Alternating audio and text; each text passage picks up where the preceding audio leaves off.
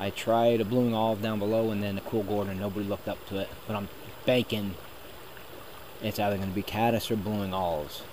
So I had one rising right out here, and then one down there at the bottom of the pool.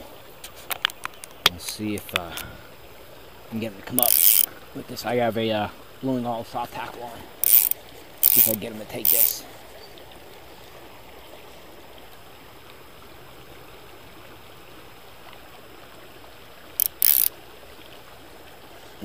Could be taking Henderson's too, I don't know. There's nothing.